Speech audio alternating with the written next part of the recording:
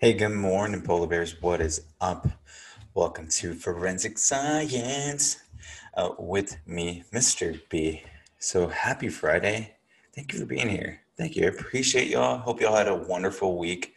We're going to go ahead and get started.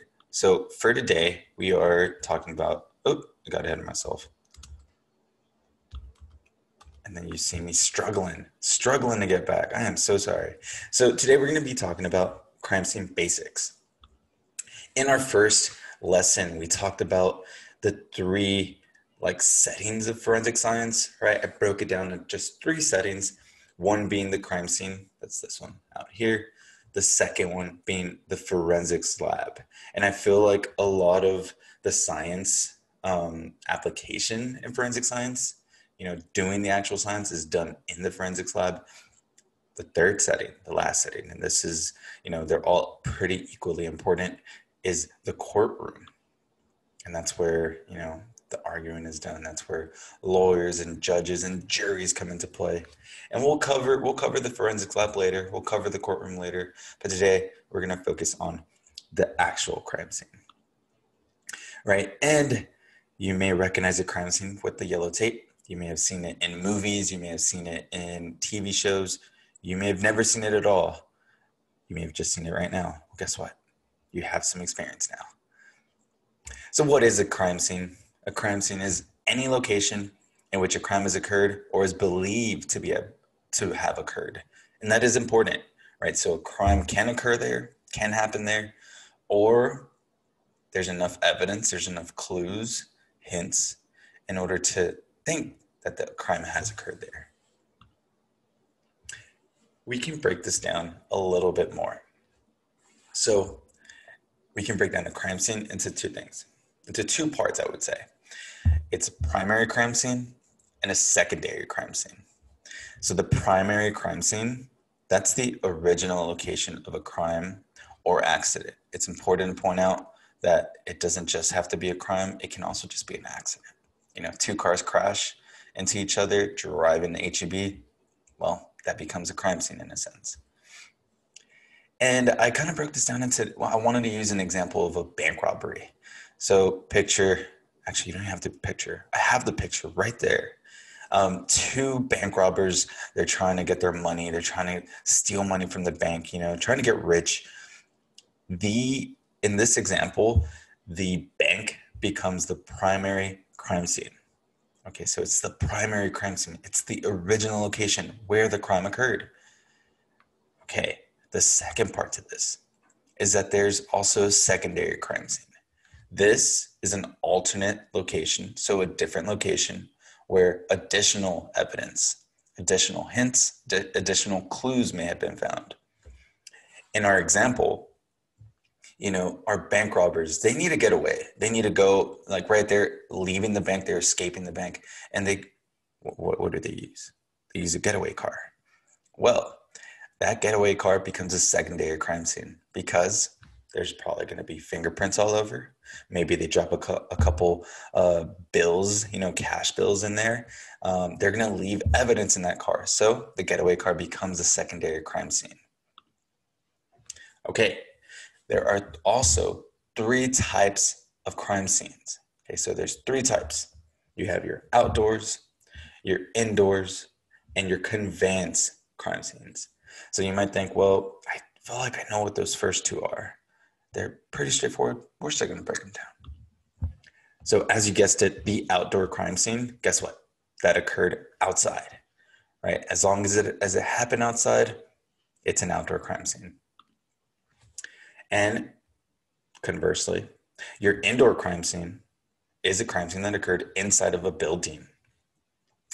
So as long as it occurs inside of a building, guess what? It becomes an indoor crime scene. Now for the fun one, our conveyance crime scene. So that is a crime scene that occurred within a form of transportation.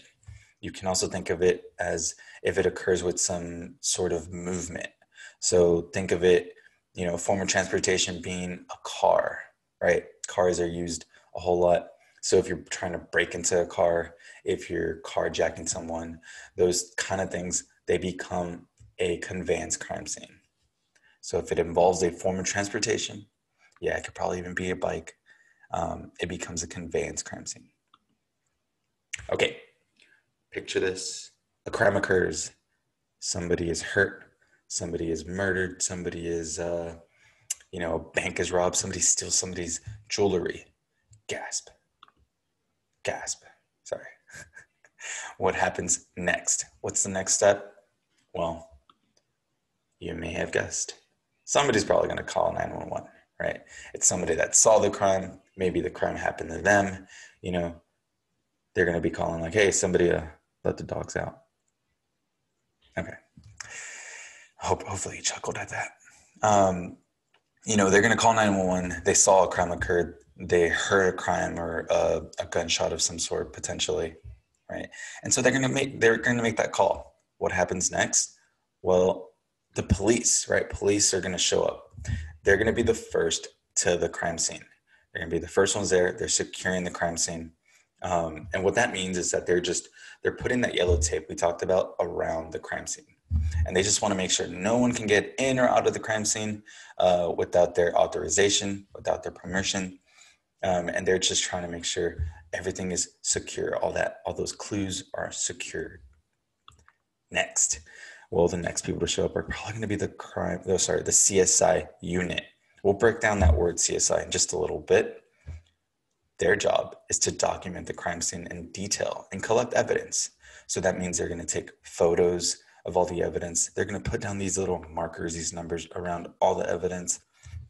They're also just going to collect anything they can, any of the clues that they can.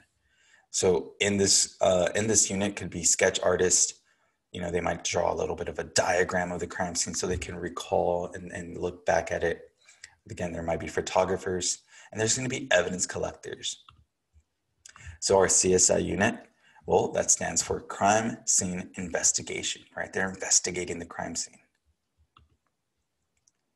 Our next personnel is a medical examiner.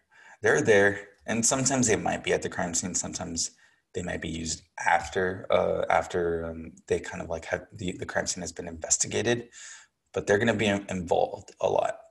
And so their job is to determine the cause of death. Right? Was there foul play involved? Was this just an accident? Was this a natural death? They're trying to determine, like, is it a homicide? Is it murder? What is it? Lastly, you'll have detectives, and they're kind of like the glue.